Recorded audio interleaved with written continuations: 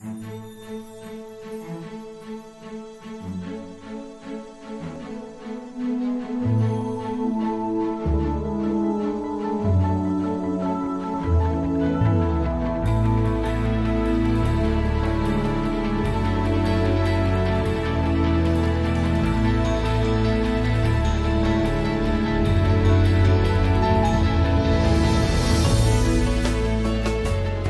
Swift's culture, trust is probably more important than anything.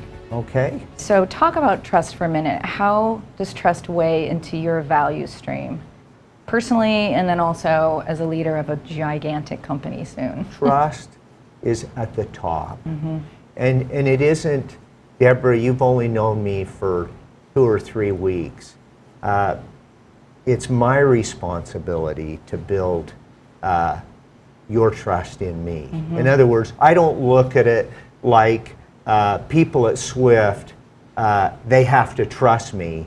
It's my responsibility to behave in a manner to where I earn the trust of everybody at Swift and continue to earn the trust from everybody at night.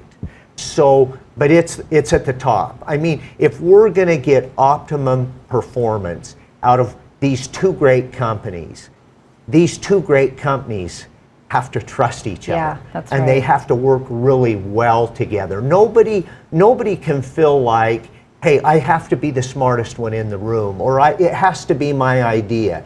Everybody has to look at this like, okay, we have 2 great companies. I have a very good job. I have an important job. It's up to me to do the best I can. And along the way, we'll all build trust for each other. And so that's how I feel about trust. Okay. You think it'll be easy? Well,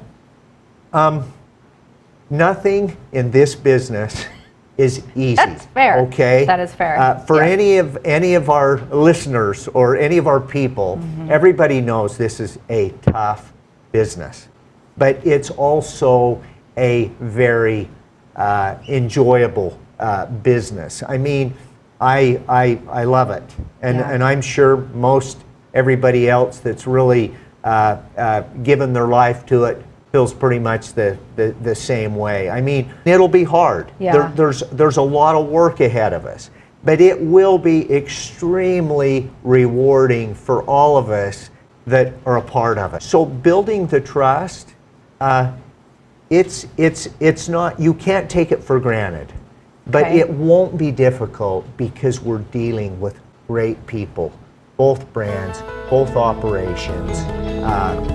It's going to work great.